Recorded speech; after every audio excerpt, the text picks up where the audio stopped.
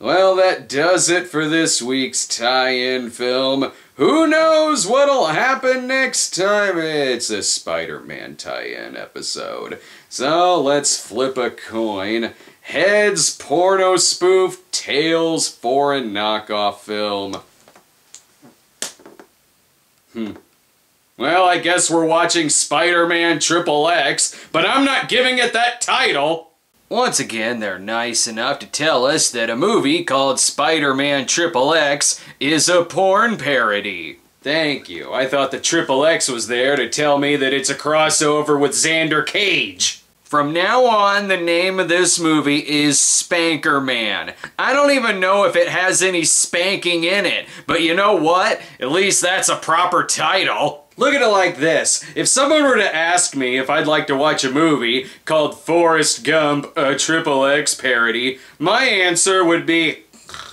But if you asked me if I wanted to watch a movie called Foreskin Gump, my answer would still be no, but at least I wouldn't forget that title, especially considering how I've already seen that movie. Spanker-Man pits our friendly neighborhood Spanker against the evil Electro and Kingpin, with a little help from Black Widow. Jesus, how did Sony and Marvel ever come to an agreement on that? The movie is directed by Axel Braun, who brought us The Smuffs, previously known as This Ain't a Fucking Title. It's also co-written by Bryn Pryor, who moonlights as 50-year-old Brad Jones. Rest assured, if this movie deviates from the source material, I am going to go about my day.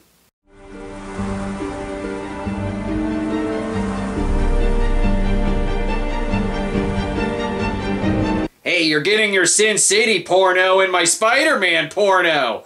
Or is this a Spirit porno? That movie did have Nick Fury and Black Widow in it. If this guy is trying to cut off the power to keep me from watching this, then sucks for him. I can watch it on my laptop. My day will always remain sad. I guess this is Electro. Stupid opening. It should be more realistic, with Electro falling into a vat of eels. We immediately jump to the opening credits, because God forbid our lead is in the opening scene. I would read you these credits, but I'm not laying on my side. Christ, it looks like a numbers montage from A Beautiful Mind. Oh wait, this I can read. They got Peter O'Toole in it? Finally! He's returning to his porno roots! Meanwhile, Leigh Jonah Jameson really wants dick pics of Spider-Man. Ah, bullshit, Robbie! Craven tried to rid this city of a pest, and Spider-Man set him up.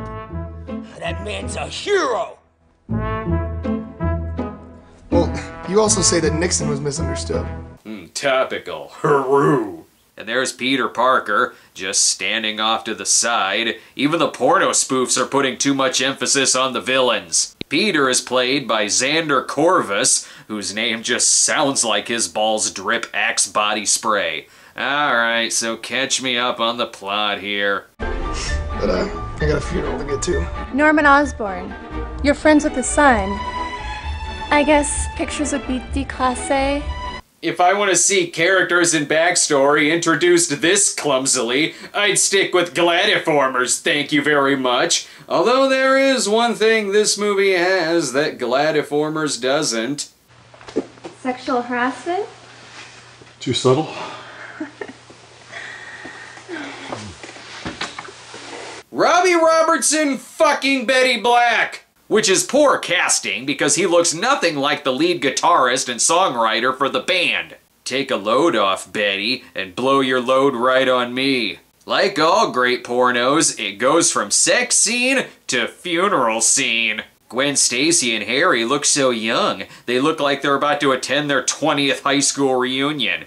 Harry and Peter look so much alike that it takes me until halfway through a scene before I realize it's Peter. Hello, dear. How are Harry and Liz? So whose grandmother did they get to play Aunt May by convincing her this is a real Spider-Man movie? But this Aunt May is also a matchmaker. I remember Harry Osborn.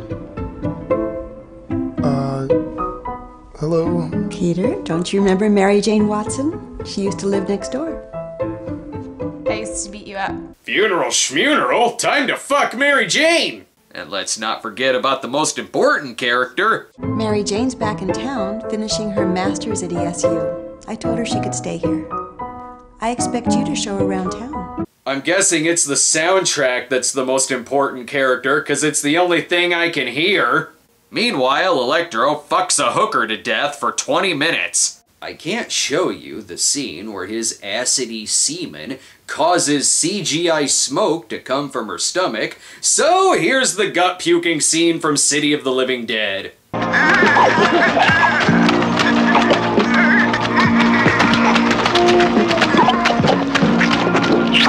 It's okay, I won't judge you if you need to jerk off, creep.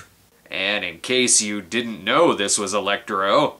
You can call me Electro. My name is Wilson Fisk.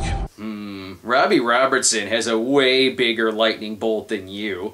He gets a visit from King Kingpin, who wants to discuss the business of business. And wait a minute, this isn't the same Peter O'Toole from Lawrence of Arabia. I no longer feel like I'm watching a classic. Oh hey, Spanker-Man, I forgot you were in this. Are you okay? Yeah. That's not his spider sense, it's a brain tumor. Funerals, rape scenes, this movie's as hot as it gets. At least it's not 3 Dev Adam where it was Spider-Man doing the raping. Here, he fights people like in the movies.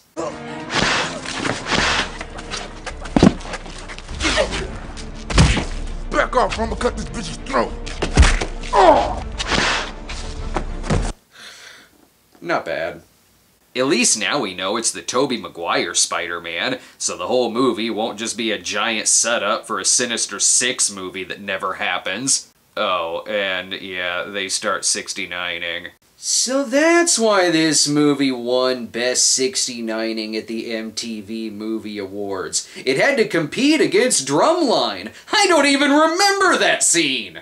Rock, rock, Cinema Snob. Rock, rock, Cinema Snob.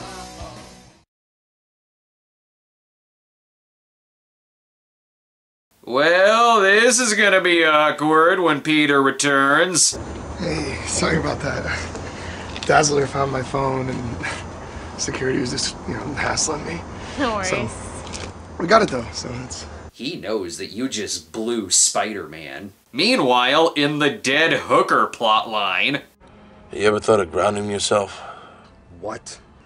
You know, wrap a wire around your ankle to drain the power out, so you don't leave a trail of dead hookers in your wake. Is this movie confusing Electro with Ramrod from Vice Squad? Honest mistake. He's gotta hurry and get back into costume. He needs to look like wallpaper peeled from a 90s skate land immediately. And about those dick pics of Spider-Man! I'm like the spring. I always come back. Yeah, so does herpes. Now go do your job. Electro's back, and I need pictures of him beating Spider-Man. Well, he's got a sex tape of Spider-Man getting a blowjob. That should sell some papers. Now to track down the baby powder bandit. Someone's been stealing the town's baby powder and using it for their hair. And I think it's Robbie. Peter and Mary have a double date with Flash and Gwen. I guess they went to a movie or something. Was the girl supposed to turn into a swan, or... No. I still can't believe I got him to go to a movie about ballet dancers. That one chick going on the other chick, though? That was hot. Yeah, it was. Hey, I know what movie they're describing. I love Frozen! This double date is really awkward. Peter hasn't seen Gwen since he killed her. Then all of the lights in the background go out, except for the stage lights. As Peter goes off to check on Aunt May, Gwen, Flash, and Mary Jane attempt a porno spoof of Ouija.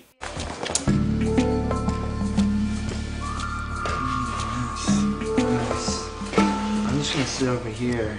Or they just fuck. This Mary Jane has been passed to everyone but Peter. Wait a minute. Peter Parker is Spider-Man! Damn, we spent so long with the threesome that we didn't get to see Electro play the Spider-Man theme at a substation. But we do get to see some spider action. Go, moron. I'll deal with Spider-Fuck.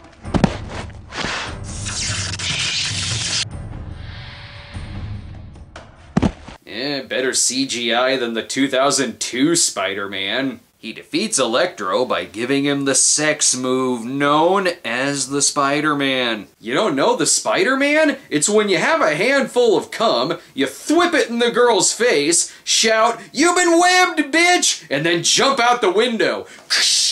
Alright, Black Widow is in this for some reason. Spider-Man. Hey, I know you. You're, Hawkeye's girlfriend, right? Alright, I forgot Hawkeye was the Hulk. They begin talking about classified information involving the real villain, Kingpin. Not that any of that matters. We all know this is gonna end with that classic meme of Black Widow blowing Spider-Man under a desk. Now that another 20-minute sex scene is over, oh my god, he found Captain Turkish America's shield! And to put it in Axel Braun terms, this ain't the only sequel baiting scene. Good afternoon. I understand you have a room for rent? Pleased to meet you. You're very kind, my dear. The name's Octavius. Dr. Otto. I could show you more, but that's the end of the movie. No post-credit scene, or any end credits in general. Just a setup for Doc Ock, who, along with Captain America, is nowhere to be found in Spanker-Man 2. That's like if they made an Amazing Spider-Man 3, and Rhino wasn't in it. Or Spider-Man. I guess this is a good tie-in with Spider-Man Homecoming. It did have a home in it, and it did have coming. It's nice to be back to doing tie-in episodes on the week that the movie comes out. Because of the 10th anniversary episodes, it threw off my schedule so much that I've been having to do the tie-in episodes on the Monday after the new releases. And there's been so many goddamn blockbusters this season that it's taken until now to catch up. Well, I've got time to kill, so... What are your thoughts, Eddie from Rosie Rabbit? Snob, I don't like the porno spoofs anymore. They're just low-hanging fruit. Go back to reviewing Oscar contenders like slasher films and Italian exploitation films. Alright, I'll get back to the hard-hitting movies like Tarzan the Ape Man. Shouldn't you be watching your weird internet porn? I'm scared. As host of Will It Fit, I need to remind the audience not to try fitting this at home. I've been practicing power fitting for years, as I come from many generations of fitters. Now hand me that replica of the Eiffel Tower. How does he do it? I can't even fit a light bulb. I need a glass of whiskey and a fucking shotgun.